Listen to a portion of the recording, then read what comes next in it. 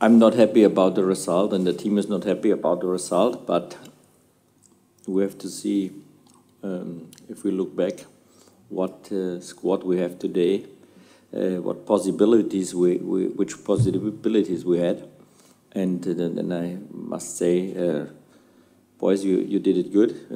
And I told the team after the game that they played, they give all they had, but today the Marseille was a little bit better. Конечно, ни я, ни команда этому результату не рады, но с другой стороны нужно помнить о том, каким стартовым составом мы сегодня вышли на поле, какие у нас сегодня были возможности. После игры я сказал ребятам, что они хорошо отработали сегодня на поле, они сделали все, что смогли, но сегодня Марсель был лучше нас.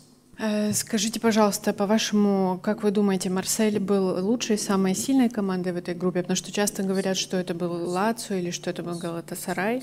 Как вы думаете, Марсель самая сильная команда в группе? It's a difficult question. I played against, or if we played against Gala, I saw them in Istanbul very strong. In Moscow, we had him near to a win for us, and also it was very close against Lazio. For me, the whole group was not a group for EuroLeague level. When I arrived to Moscow, the guys told me in our EuroLeague group it's a level normally for Champions League, and so I think it was very difficult for us to come to the next step. But okay, I would say Marseille it's one level with Gala or with Lazio. It depends on the day performance. Это очень сложный вопрос, на самом деле. Довелось сыграть со всеми тремя соперниками в этой группе, и каждый раз матчи были непростые, хотя каждый раз у нас были шансы на то, чтобы набрать в тех играх очки. Когда я только возглавил Локомотив, мне сказали, что касаемо Лиги Европы, наша группа больше соответствует даже уровню Лиги Чемпионов, чем Лиги Европы, поэтому все изначально понимали, что пройти в следующий раунд нам будет очень непросто.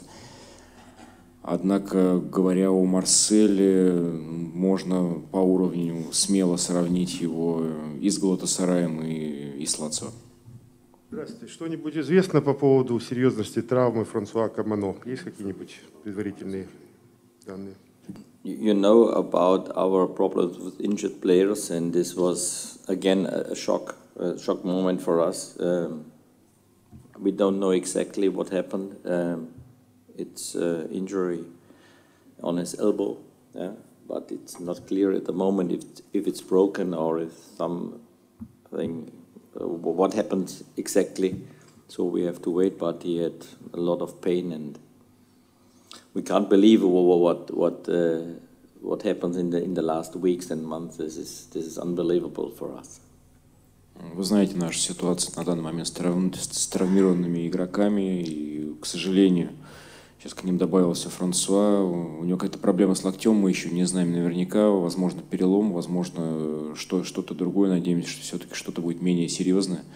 Но касаемо травм, преследующих нашу команду последние недели, месяцы, это, конечно, что-то просто невероятное.